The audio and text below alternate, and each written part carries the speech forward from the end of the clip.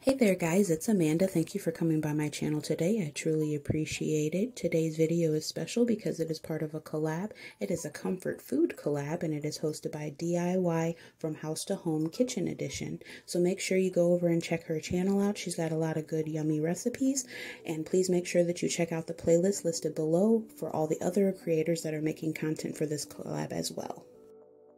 So you'll want to start off with a 9x13 inch pan, and you're going to spray it with nonstick cooking spray, and then you're going to take a 16-ounce package of frozen pierogies and put them in a single layer on the bottom of the pan. And then I took my sausage and I cut it up into bite-sized pieces, and I put that on top of the frozen pierogies.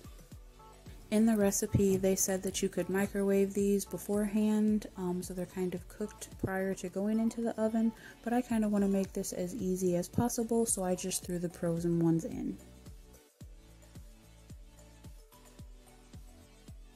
Then in a bowl, you're going to want to add your cream cheese, your chicken broth, your sour cream, your pepper, and half of your shredded cheddar cheese. And this time, if you would want to add any more seasonings, you can. I actually added parsley, onion powder, and a spoonful of minced garlic to it. And I did add quite a bit of black pepper, but that's because we do love pepper in this house. I do want to mention that I did add a little bit more sour cream and probably about 5 to 6 ounces of cream cheese instead of what the recipe called for, which was 4. But you're going to want to make sure that you mix everything in the bowl really well, and then you're going to pour it over your sausage and pierogies that are in the pan.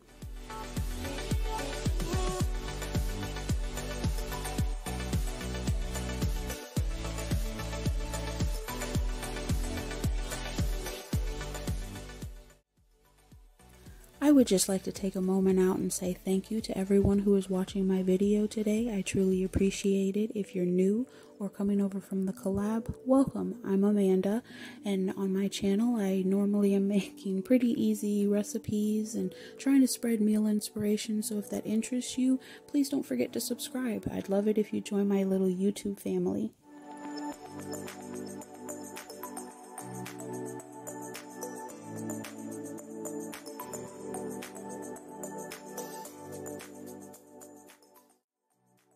And once you have all your sauce on top of your sausages and your pierogies, you're going to just want to smooth it out just to make sure that everything's covered. Then you're going to put foil on top of your pan and put it in a 375-degree oven for about 40 to 45 minutes until the internal temperature reaches 165, because you want to make sure that it's thoroughly cooked.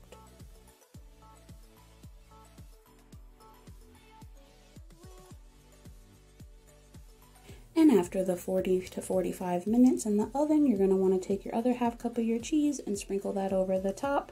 And if you want to add a little bit more cheese, you know, I don't blame you, but just pop it back into the oven uncovered for about 3 to 5 minutes until that cheese is melted. And here it is, guys, right out of the oven. It's all cheesy and gooey and everything that I like my comfort foods to be. So I hope you guys will give it a try. We had it as leftovers and it was awesome still. I do thank you for coming by my channel today and watching my video. It means a lot. And I hope you'll like, comment, and subscribe and hit that notification bell. I truly appreciate it. And I hope you all have a wonderfully awesome, amazing day.